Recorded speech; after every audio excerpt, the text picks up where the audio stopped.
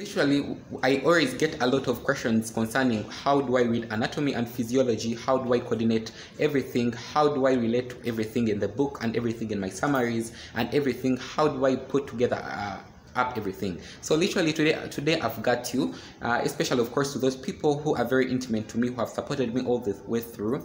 I've got you today, and literally if there is any new person out here in the room, please comment #new in the comment section below, and of course let's just dive into this kind of glam. Let's sing a song full of hope, full of pain. Why don't you sing along, my friend, for it's our last refrain. Forever young, ever strong, ever brave. Memories like this never end, no, they don't fade away. So when I'm gone. Hi honey's, how are you? Tanya Nishail here for your top tips in the nursing circles, of course for your daily vlogs, fashion and makeup. So literally, if you are new to this particular kind of glam, please consider subscribing, and of course let's join me in this glam kind of video I've put together, but of course in anatomy and physiology, where we are going to be looking at of course the different steps and tricks and tactics you have to use as a nursing student, and of course every other person out there studying anatomy and physiology to capture your meat into the basket. Literally, the first thing that you have to always put in your mind, just know that this is anatomy and physiology, and the second thing you have to put in your mind is that it's not hard, and the third thing you have to put into your mind is that you can grasp everything. So with those three mentalities, they will literally help you and uplift you in order to grasp all the concepts. So one of my first kind of trick that I use is that whenever I get this book, my anatomy book, whenever I'm to summarize up something, for example, I look out for a particular topic or something like that, a related topic or a related subject, I always love to read first the particular section that I'm going to be summarizing in my book. One of the things that you have to always prevent yourself whenever you are reading anatomy and physiology or any other subject that I'm not tackling today is that prevent yourself from copying direct from the book. That's the main interest killer. Whenever you copy direct from the book, like something as you read it from the book straight, is the same thing or the same way you're transferring it to your summary book, it's going to kill your appetite, and of course it's going to shallow up your mind, so you'll not be able to grasp that concept as it's supposed to be. So the best way that you have to do it is to read a particular context that's around 15 lines or something like that. Try to memorize it down, write it on a fresh page. It will literally help you, because it's the same formula I've been using in order to remember all my concepts at a particular moment of time. So read, and after reading, close up the book. Try to rewrite what you have read from the book. That's the only way that you are going to be able to remember most of the spellings, and you are going to also be you're also going to be able to grasp all the grammar. You're also going to be able, of course, to analyze every mistake. That's if you have any mistake in your summary book, and of course you are also going to be able, of course, to look critically at different terms that mean different phases. So literally, that was one of the first points that I always use. I'm going to try to repeat it. Read first of all the content. After reading the content and analyzing it, close up the textbook, get a summary book, summarize the content that you have read. If you fail, please don't read again direct into the book. First stress out your mind to the point that you literally have to remember. If you don't remember, reopen the book, reread the same context at that particular kind of phase, and after rereading it, re-summarize it in the same context. You'll have to assure with me that with time you're going to become one of the best anatomy and physiology students that you have never expected.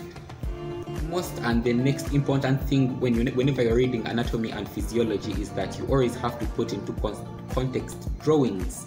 So drawings are very important at each stage of biology. I'll just take anatomy and physiology to be at the main branch, or to be the mother branch of I'll just take biology to be the mother branch of anatomy and physiology.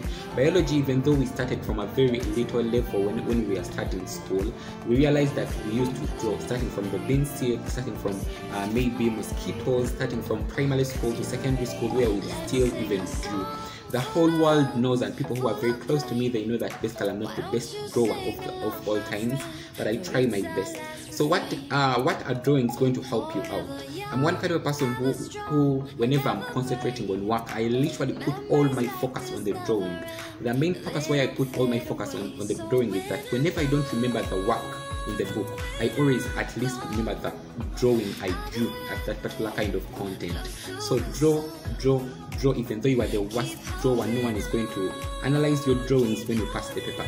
Just teach yourself to draw whenever you are reading anatomy and physiology. That will also uplift and of course uplift your marks with time, because you'll be able to relate. For example, I'll just give an example of when we are studying the course unit, we studied about the anatomical structure of the cell.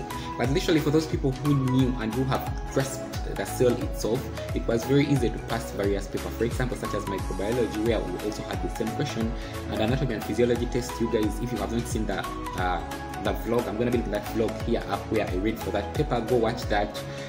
They were able to explain that. So if you can be able to draw, you can be able to explain, as simple as that. And whatsoever you draw, you can literally explain. So draw, and of course with time you will have your marks improved and of course uplifted. And the last important kind of phase that I find, or that I always use as anatomy and physiology student of nursing first year, first semester, is that I literally do a little bit more research. So literally I put in research not as the main effect, but I brought it at last because literally there was a reason for that. Research is very important and very uplifting for every other nursing student, in a way that whenever you do research about work you have read, or literally work that was given to you in the classroom, it always puts you on point. For example, by the time the next teacher comes in, or the next tutor comes in to teach about a particular topic, and you have done more research, and of course you have opened up your eyes and ears, and of course every sense of yours to the books and of course to the internet, it really also increases on the chances and on the space that you are going to be able to understand the teacher's work. Though, and in most of the time, most of the African schools, especially for nursing, because basically I'm a nursing student, I talk for nurses, teachers or tutors don't literally take research as that big, though some of them take it that much.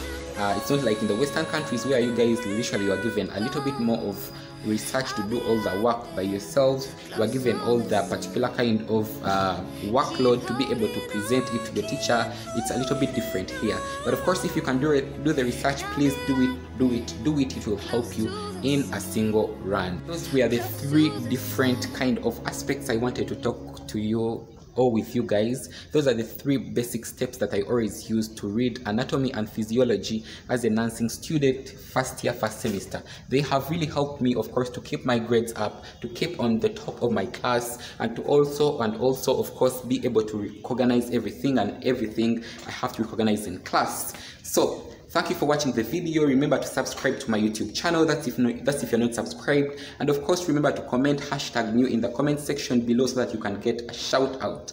I remain Tanya Nishailo, of course, and let's meet in the next kind of inspirational kind of video if all goes well. Bye.